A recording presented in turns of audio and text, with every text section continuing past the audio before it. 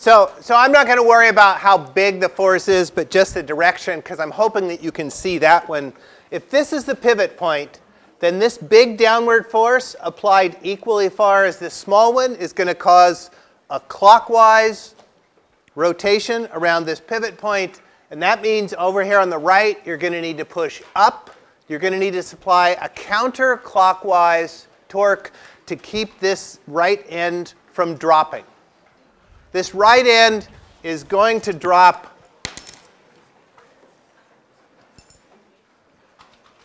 because the force on the left side is too big.